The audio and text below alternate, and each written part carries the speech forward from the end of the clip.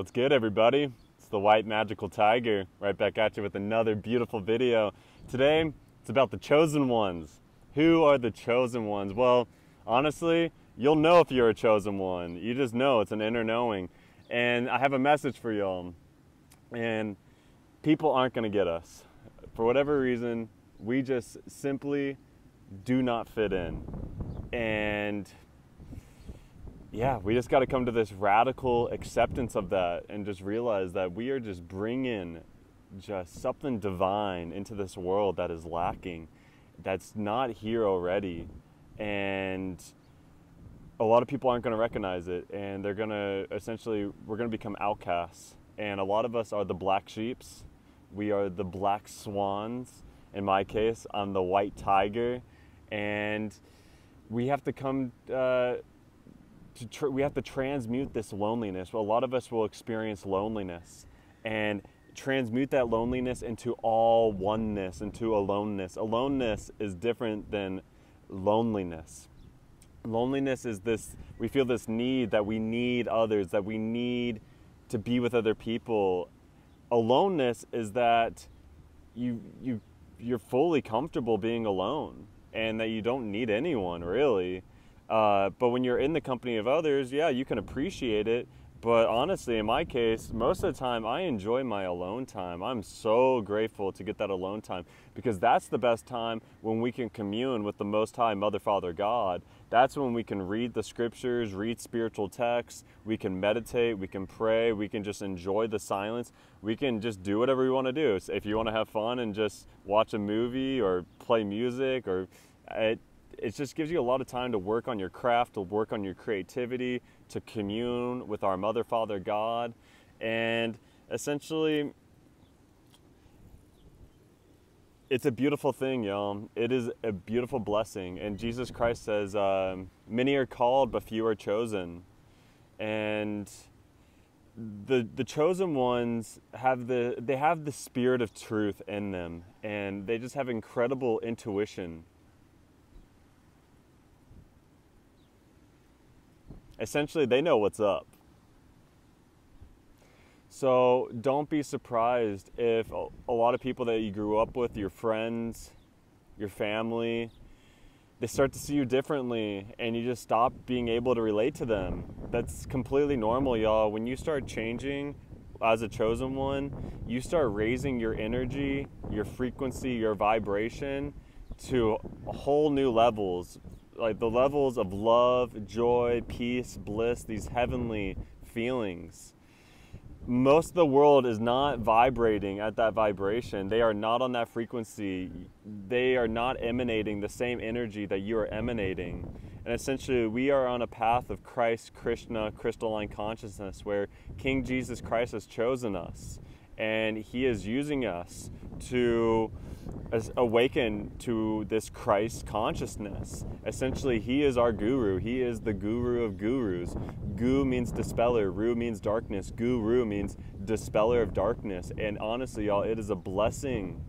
It is an absolute blessing to be chosen by King Jesus Christ, for him to separate us and put us alone, because he needs to teach us, and in a lot of ways it's protective as well. It protects our energy, because a lot of people just aren't going to get us, and they're going to want to debate with us, they're going to argue with us, and they just don't love the truth like you and me love the truth. And it can be very energetically draining, y'all. They're just not on fire for God. And it's very rare to find individuals who are on fire for God. So it's better off that we just are separated and that we're alone, and that we can spend all this precious time on getting to know our Mother, Father, God, and getting to know ourselves, getting to know our soul. So if you're experiencing this, just know it's a blessing. And when you feel those feelings of loneliness, the way to transmute that, one of the best ways to transmute that is, if you can, go out into nature, and if you can't, that's okay. But read spiritual uplifting texts, sing, play an instrument, play spiritual songs that praise God, the Almighty, pray, sit in stillness, meditate. There's a lot of ways to transmute this loneliness, because the chosen ones, we will experience a lot of loneliness just because we're the outcasts, we're the black sheep, we're the black swans, we're the white tigers, we're the ones that are different. And yeah, it's okay though. Come to this radical acceptance and realize aloneness is all oneness.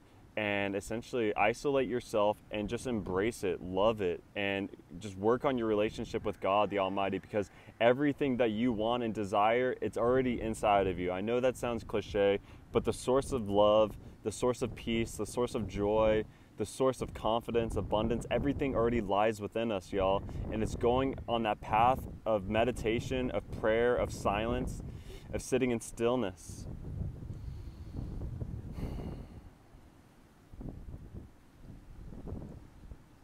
Fasting can help a lot too, y'all.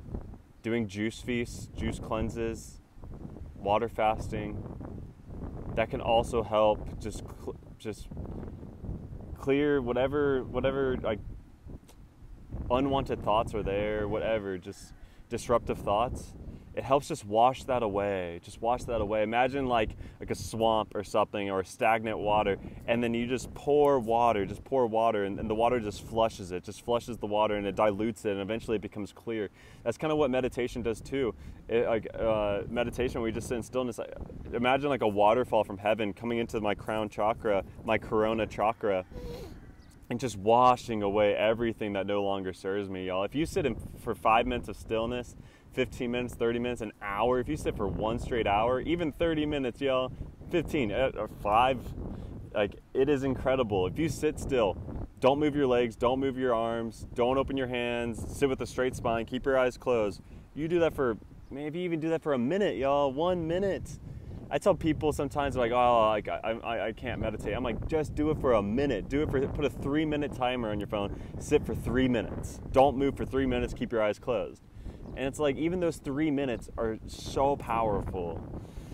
So yeah, y'all, just want to let you know that you're not alone, that I feel you, and that God bless you for being one of the chosen ones.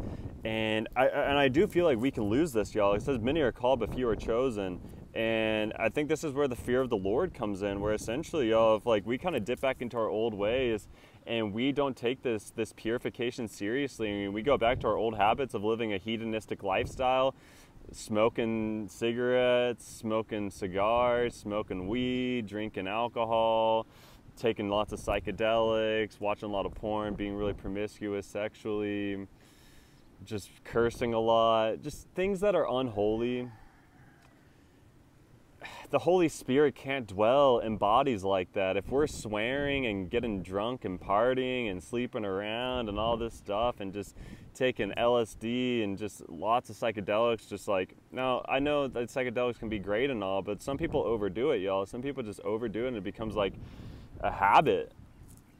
It has its time and place, but if we do it too much, y'all, I don't think the Holy Spirit, I don't think she's a fan of that. I don't think she wants to dwell in the temple like that. And y'all, I almost felt like recently when I was falling back into my old patterns of the pornography recently, I felt the fear of the Lord for the first time. I really felt like the Holy Spirit, if I kept this up and I really went back into my old patterns, she would leave me.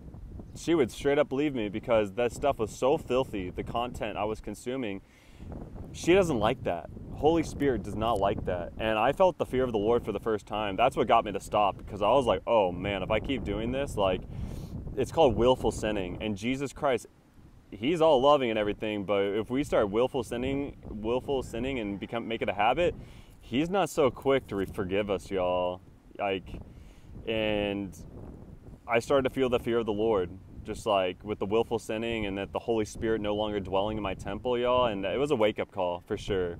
And so it's serious to be chosen, y'all. It is a calling, and most of us are the 144,000, the 144K, the rainbow warriors. And if you resonate with that, if you see the numbers 144, you see it on license plates, you see it on clocks, you see it on your phone, you see it wherever you see it, you're probably one of them, y'all.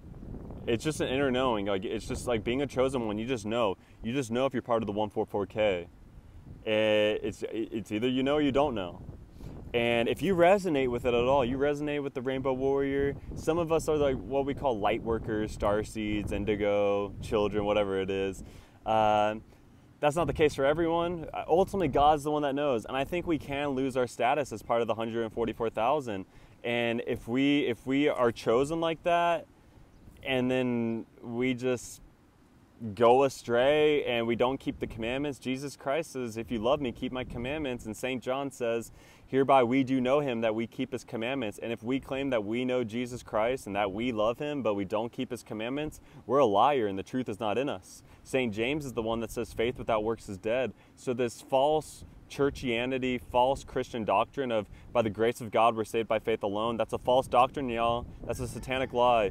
The Apostle Paul is no apostle. Jesus Christ warned in the book of Revelation about false apostles, or a false apostle. He was talking about Paul, the guy who used to murder Christians for a living, and he was a Pharisee. Jesus always warned us about the Pharisees, that their father was the devil.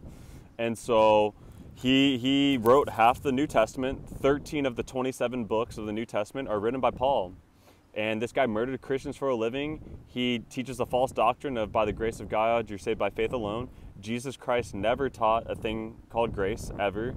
We have to keep the commandments, y'all. We have to have a repentant heart, because when we break the commandments, we need to repent.